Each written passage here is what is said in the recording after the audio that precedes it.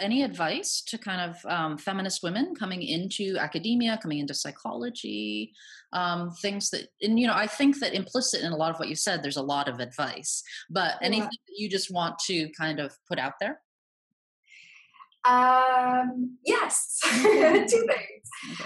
First of all, I think one of the things that's really helped me in the last couple of years as a new faculty member is that right away I started looking for the like-minded people. Okay, so when I got here, the first thing I did was I had a million meetings with as many people as I could. Lots of men, women, whatever, anybody who seemed vaguely interesting or related to my work. I invited them for a coffee. We had a coffee and we talked.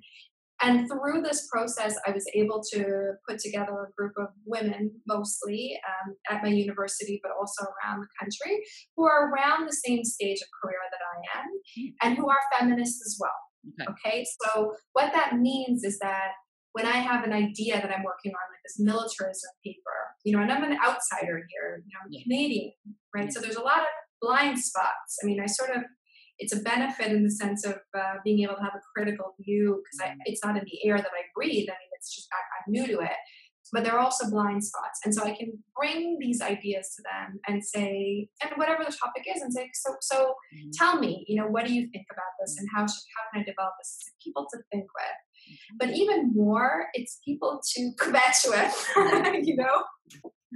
Yeah. It's people to say, the dean just said X, Y, and Z. Can you believe that? Or what do you think about this? The student has approached me to do this, or any kind of problems that I have that are related to gender, not related to gender, but are all related to career.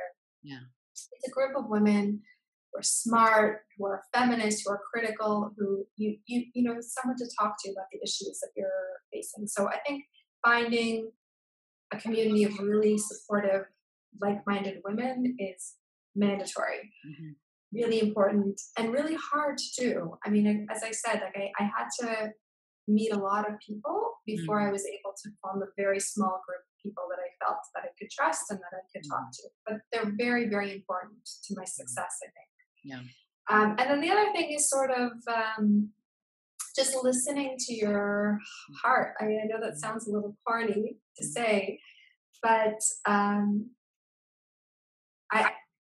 I think I said earlier, I sort of did that because I didn't know that you weren't supposed to do that. But at the end of the day, it really served me well because it means that anything that I do because I really want to do it and because I'm really interested in it, not because I think that this is the thing that's going to get published, or I think this is the grant that's going to bring me money, or I think this is the career path that's going to get me the job. So I think it's really important to follow your passions and to stay really true to, the things that kind of light you up, the things that kind of engage you and interest you. Because, I mean, the other way to do it, and I've seen a lot of my colleagues do this, is to go with what they think is trendy, whether that's a topic or a career trajectory, picking, rather than picking feminist psychology, let's say picking social psychology, because there's more jobs in social psychology. But then you spend, your whole life doing things that you're kind of blah about, and so what's the point of that?